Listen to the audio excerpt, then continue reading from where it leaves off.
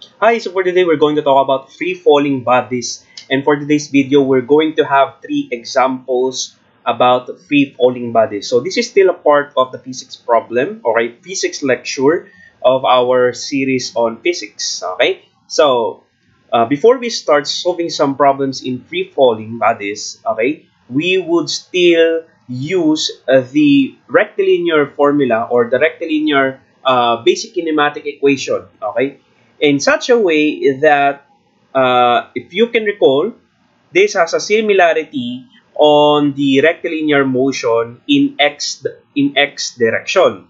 But in free fall bodies, we will be analyzing those bodies or those particles that falls along the y-axis. So the movement of the body in our discussion for free fall is along the y-axis because by convention, this is our y-axis, this is our x-axis. Okay? And as we all know, if we drop an object, okay, if it goes to a straight line, okay, along the y, that is still considered a free-falling bodies and a motion along a straight line. In this case, along the y-axis.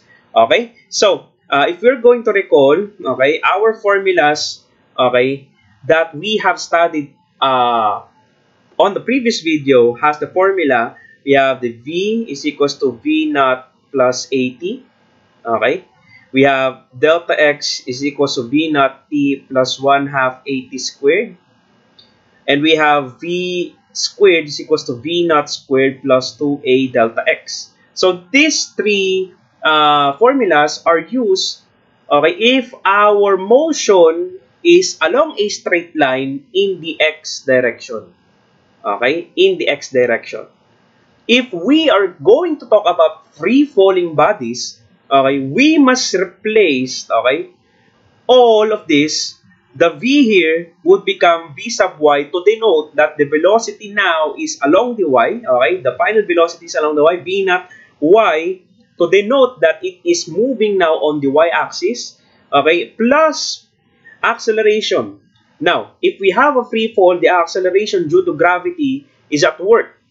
Meaning, the acceleration now would be the acceleration due to gravity, which is negative 9.81 meters per second squared. And this becomes minus because we have already distributed the negative sign of the acceleration due to gravity, which is minus. So this plus becomes minus given that what we are going to input here as the value of G is 9.81 because we have already distributed the negative sign here. And of course, we have the time multiplied by time. So this one transforms into this one when we talk about free fall. In the second equation, we replace delta X as delta Y because again, our motion is along Y. Okay, and V naught as V naught Y, time is still the same. And as you can notice here, the acceleration is changed again to G. And the plus sign here is changed to negative or minus because, again, acceleration due to gravity, if we are going to take into account the sign or the direction of the acceleration, it's always going downward. And by convention, going downward in physics is negative. Okay? So it doesn't matter if we assign going downward as negative or upward positive, as long as we are consistent. But by convention and by many engineers using this convention, we will be using the negative as going downward and the positive as going upward. Okay? So, and on the third equation, V squared, that's the final velocity, Y squared along the Y is equals to V naught Y squared, initial velocity along the Y minus, again, this plus becomes minus due to the fact, again, that 9.81 has a negative sign, okay, because it's going down. Okay, so let's try to solve some problems for today's video. So, again, a feather is dropped from the moon from a height of 1.4 meters. So, we have a feather, let's say, we have a feather here. Okay, and this feather is 1.4 meters above the ground. Let's say this is the ground. Okay, this is the ground. 1.4 meters above the ground. Sabi the acceleration due to the gravity of the moon is 1.67 meters per second squared. So acceleration due to gravity is always going downward, so that means we have a negative 1.67 meter per second squared. Okay? And it says, determine the time for the feather to fall off the surface of the moon. Okay, determine the time to fall off the surface of the moon.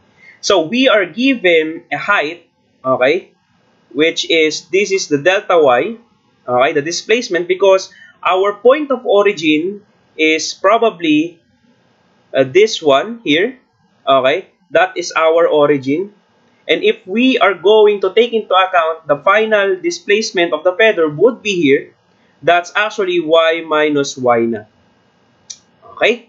So, now, we have delta y, we have g. And we are asked to find what will be the time if I'm going to let go of this feather from my hand. Let's say, what is the time for the feather to fall off the surface of the moon? Okay? The time it takes, okay, for the feather to reach the surface of the moon. So, I can use what? We can use actually this second equation. We have delta y is equals to v naught y t minus 1/2 gt squared. Of course, our delta y is y minus y naught is equals to our initial velocity since I'm holding the feather. Okay? Holding the feather, that is 0. Okay? So this term simply is 0. We have negative 1/2 gt squared. Okay? And plugging in the values, okay? So, our y. What is our y? Y is the final point, okay, of the feather. So, if this is our origin, okay, initial point, and it goes downward with a 1.4 meter, so that would be actually what? A negative 1.4 minus the initial point with respect to our origin, that is 0. Again, we have a negative 1.4 because the displacement from the origin to this surface of the moon is going downward, so that it becomes negative 1.4. Minus 0 because initially it is at the origin. So there is no distance with respect to the origin. So our y sub 0 or the initial point should be 0. So we have negative 1/2. Okay? And of course, we have distributed the negative sign already here. So the g that we are going to put here would be 1.67 meter per second squared and multiplied by t squared. So, if we're going to perform algebra to solve for t, we have negative 1.4, okay, multiplied by 2 over, okay, negative 1.67 meter per second squared, and we have t squared here. So as we can see, we multiply 2 here. 2 times negative 1.4. We retain the negative 1 here. Negative 1 times negative 1 times 1.67 would be negative 1.67. And we divide both sides by negative 1.67. So as for us to isolate t. And as you can see here, okay, we have t squared. Let me just rewrite. Negative 1.4 times 2 over, I'll drop off the unit first. So we have negative 1.67. If I take the square root of both sides, okay, we know that inside the square root, we should not have a negative sign. Okay, inside the square root, it should not be a negative. So this negative sign would actually cancel. So there is a very careful thing to take note that if we didn't put negative here, okay, the value inside the radical would become negative and you would not actually solve for the time. Your calculator would say that this is a math error, okay? But since we follow the convention that we have to put negative because the feather moves from this point downwards, 1.4 meter downwards, that should be negative. So we won't have any problem. So this should be 1.4 times 2 over 1.67. So that is the time it takes for the feather to reach the ground. So we have square root of 1.4 times 2 over 1.67, and that is actually 1.29 seconds. So in 1.29 seconds, okay, this is 1.29 seconds, the feather reaches the ground. Okay, pretty easy, right? But we have to be very careful on the signs that we're going to use. Okay, let's try another problem. A €1 coin is dropped from the Leaning Tower of Pisa. It starts from rest and falls freely. By the way, our example is reference in Young and Friedman, okay, the physics, the very famous physics book by Young and Friedman. So, a euro coin is dropped from the Leaning Tower of Pisa. It starts from rest and falls freely. Compute its position and velocity after 1 second, 2 seconds, and 3 seconds. So, here's the scenario. We have the Leaning Tower of Pisa. Suppose that you are here on the very top of the Leaning Tower of Pisa and you drop a coin.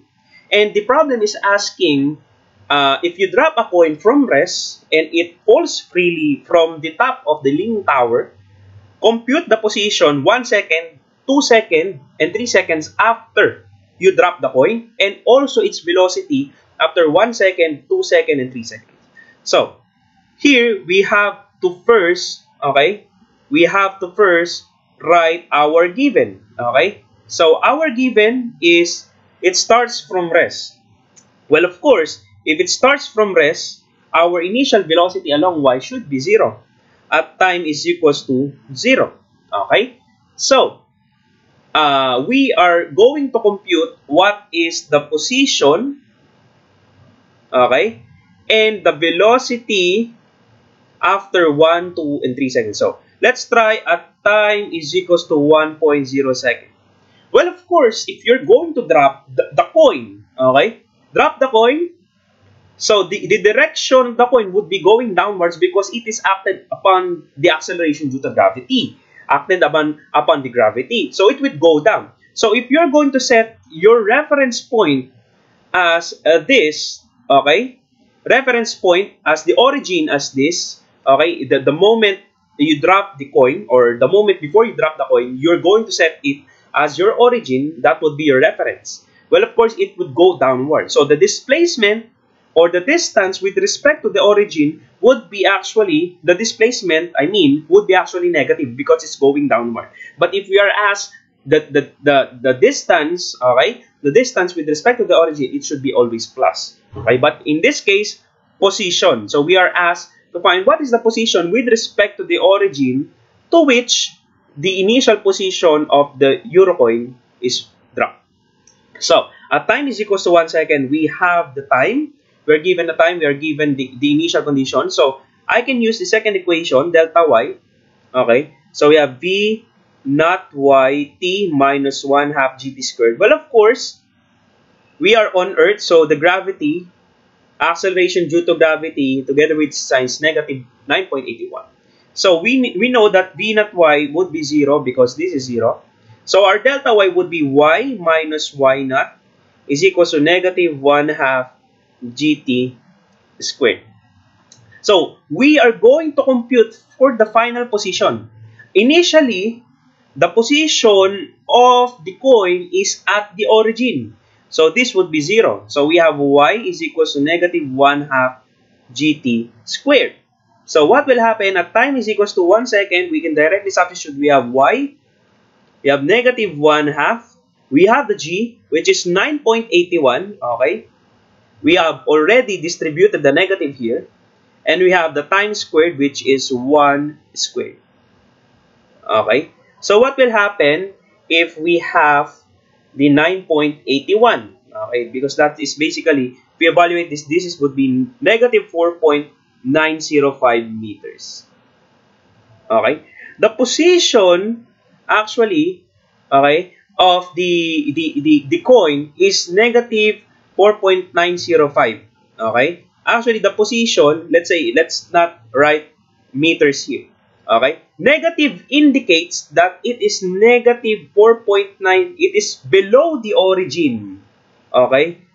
4.905 below the origin. Okay? But if we are asked for the distance, that is 4.905 meters, still below from the origin. Okay? So, the position would be negative 4.905. Let's try to include this. Negative 4.905 meters below. Okay? So, that is below. The negative here again speaks of the reference with respect to the origins. It is below the origin so that it is negative. I hope you are getting what I'm trying to say here. So at time is equals to 2 seconds, we can also solve. So we would simply replace this by 2. So we have y is equals to negative 1/2 9.81 times 2 squared. So what would be the result?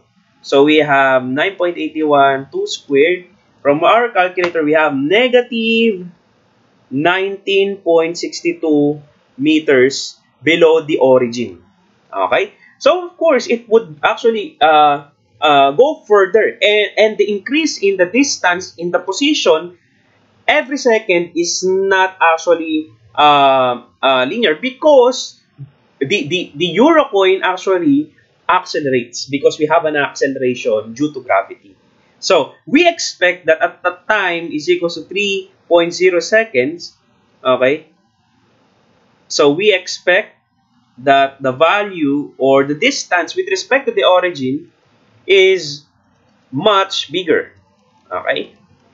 So, if we solve that, that is negative 44.145 meters. Okay? So, that's the position of the euro coin after 1 second, 2 seconds, and 3 seconds. How about if we're going to find its velocity after 1 second, 2 seconds, 3 seconds? Velocity. What is the velocity v sub y? Well, of course, we can use the first formula wherein we have v sub y is equals to v naught y minus gt. And we know that v naught y is simply 0. So we have vy is equals to negative gt. So what will happen? To get the velocity at 1 second, we simply substitute the g, which is 9.81. Again, this is negative because it's taken from the negative g. Okay? And we're going to use a positive g here. Okay? Not including the negative sign because this is already the negative sign. So we have times time. Okay? So the velocity after 1 second is negative 9.81 meters per second. Okay? That's the velocity after 1 second that I'm going to drop once I drop the euro coin. So negative indicates that the body is going downwards. So we have a negative sign because it's going downwards. Okay? So at time is equals to 2 seconds. So how about that? So we simply substitute it again here. So we have v sub y is equals to 0 minus 9.81 times 2. Our v sub y therefore is 9.81 times 2 with the negative. So we have negative 19.62 meters per second. It's changing its velocity. Okay, negatively. Why? Because there is an acceleration. So there must be a change in velocity. And again, we have a negative sign here to indicate that the velocity or the body is going downward with a velocity of 19.62 meters per second. At time is equals to 3 seconds. What will happen is simply substitute again. We have v sub y is equals to 0 minus 9.81 times 3 seconds. So our velocity after 3 seconds would be negative 29.43 meters per second. Well, of course, it's increasing negatively, okay, as it travels the air, okay, per second because there is an acceleration due to gravity. Okay, the negative sign again indicates that the body is going downward. Okay, for our last example here on free fall. So you throw a ball vertically upward from the roof of a building. So we have a building, let's say, we have a building. You are on the roof of the building. Let's say I'm here. Okay? So the ball leaves your hand at a point even with the roof railing. So every building has a railing to protect the visitors visiting the roof. So we have a hand even with the railing. Okay? So, at a point even with the roof railing with an upward speed of 15 meters per second. So, initially, here is the ball. I'm going to throw it upward, okay, throwing it upward with an initial velocity of 15 meters per second. That is V naught Y. Okay? The ball is then free to fall. So if I'm going to throw this vertically, this ball, okay, will travel a certain height, and then after some time it would go back to me. Okay? Why? Because it is acted upon the acceleration due to gravity. Okay? So what will happen is that find the position and the velocity of the ball 1 second and 4 seconds after leaving your hand. So again, we are asked to find what is the position, okay, and the velocity y at time is equals to 1 second and 4 seconds. So again, we're going to use delta y is equals to v naught yt minus 1 half gt squared in order for us to find the position. Okay, if we're going to label this as our origin, okay, my railing, okay, my hand and the railing as the origin, okay, or my hand as the origin, that's the initial point.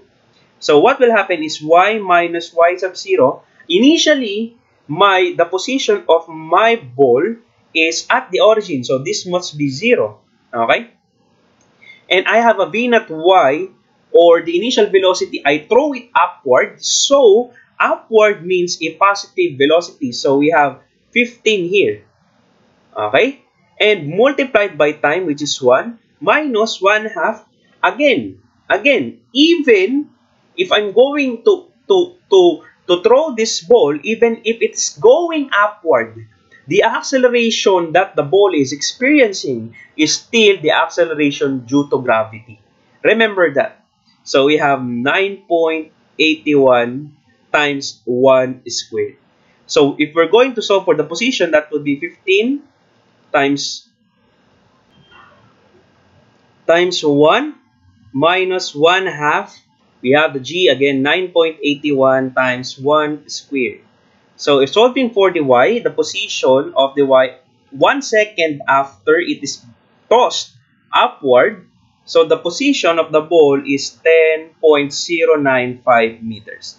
Meaning it's a positive y, because with respect to this origin, okay, at our position, okay, in our hand, is 10.095, meaning that the ball after 1 second is 10.095 above our position or above our origin, okay, wherein we reference the ball. So 1 second, that is still, 1 second, that is still above our hand. Okay? Now, never mind. So, after 4 seconds, find the position of the ball. Again, we will substitute that to our equation here, wherein we will simply replace the time is equals to 1 by 4 seconds. 15 times 4 minus 1 half, 9.81 times 4 squared. And you will be surprised, okay, that after 4 seconds, the position of the ball should be negative 18.48 meters.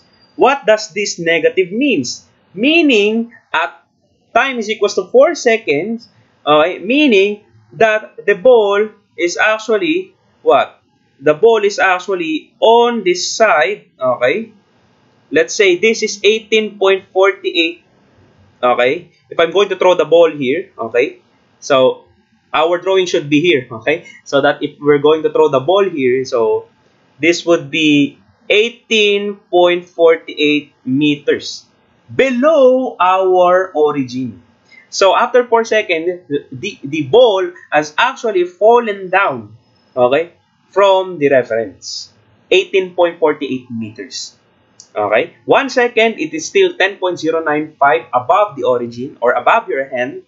And after 4 seconds, it is 18.48 below your hand or below the origin. Okay? So, how about the velocity? Well, of course, if we are going to compute for the velocity, we can use actually, again, the first equation. Velocity at time is equals to 1 second and 4 seconds. Because that is what actually letter A is trying to ask us. So, we have Vy, At 1 second, this would be 0.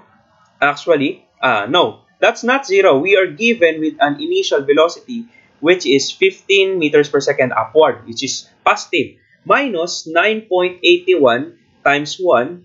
Okay, so that is 15 minus 9.81 times 1, and that is positive, again, positive 5.19 meters per second. So as you can see, 1 second after we throw the ball with an initial velocity of 15, it reduces to 5.19. Why? Because it's slowing down as it goes upward.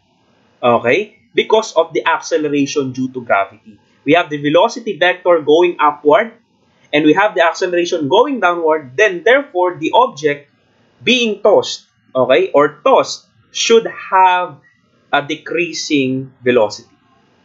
Okay? So, at time is equals to 4 seconds, we can compute again 15 minus 9.81, substituting 4 seconds.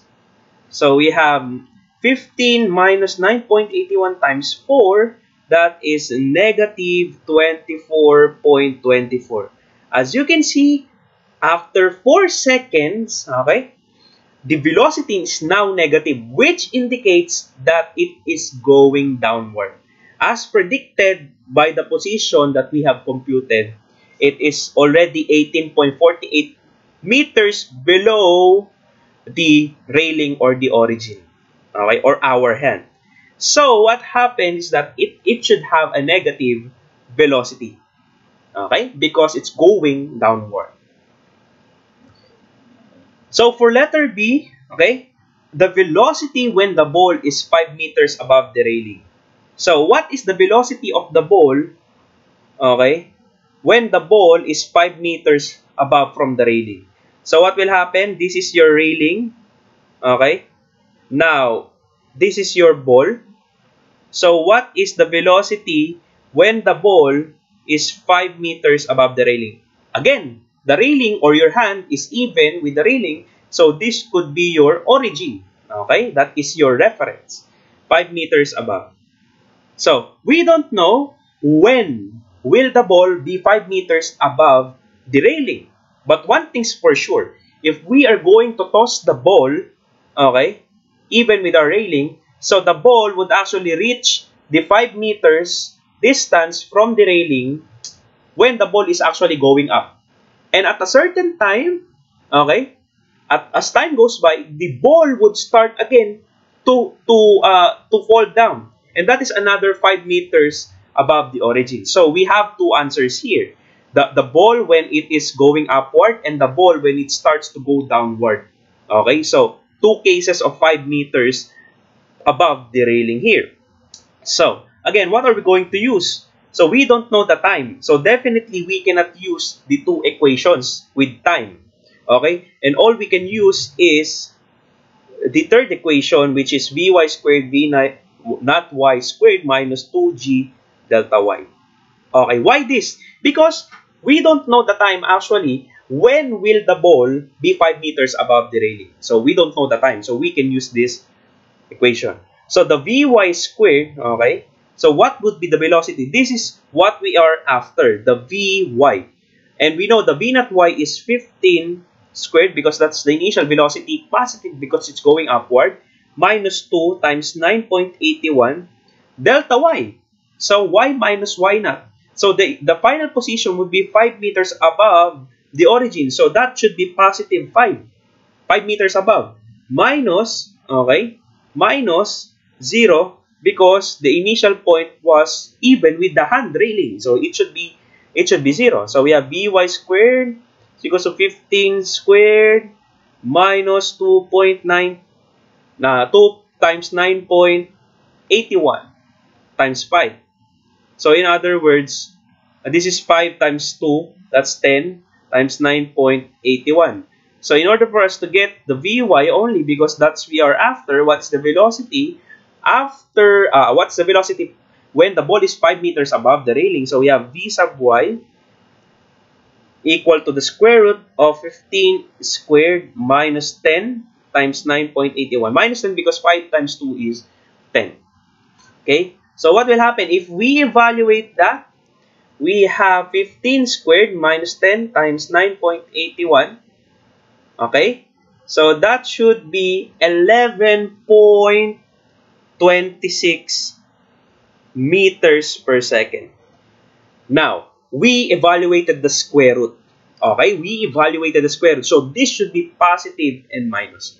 That is still a valid answer. Why? Because at the very first place, if we are going to throw the ball, it has an upward velocity.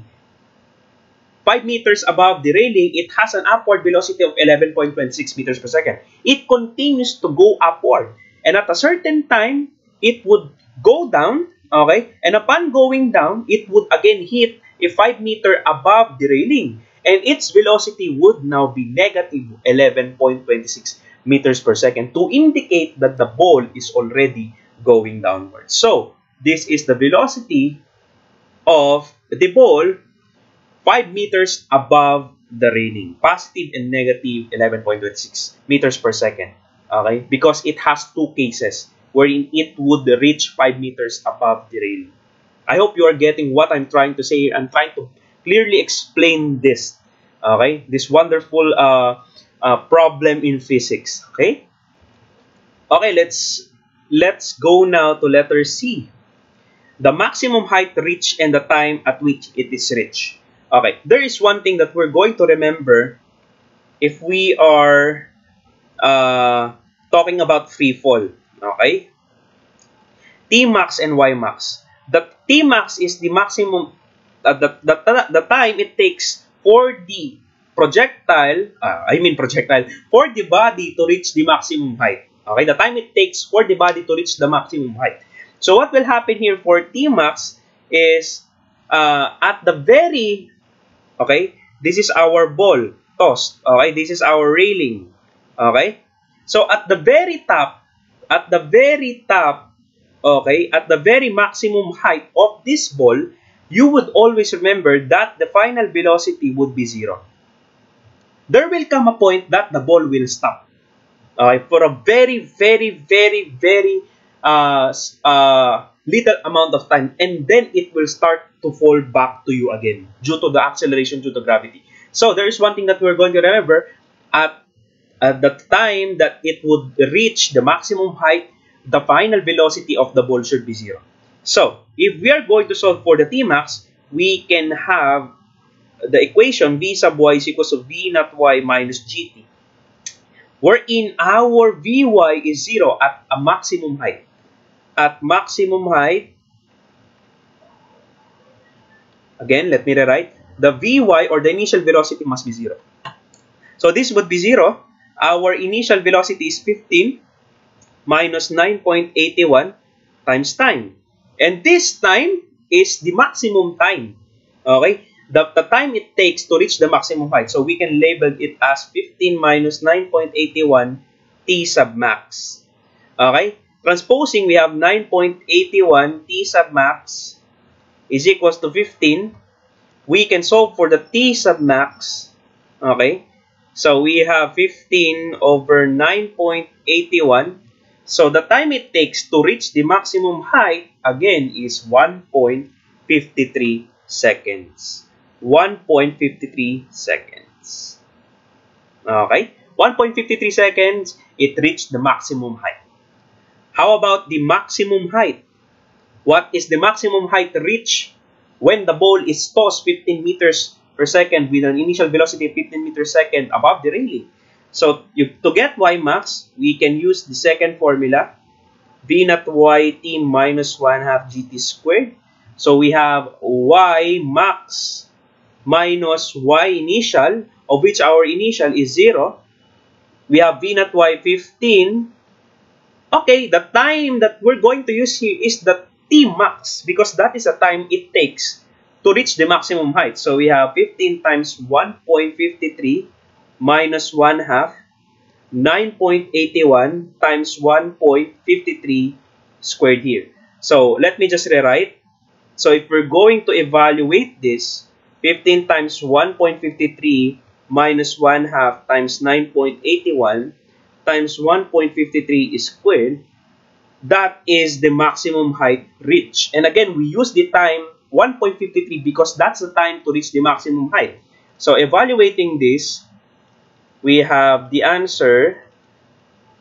You know, if you're going to solve for, if you're going to study physics, you must have always a calculator together with you.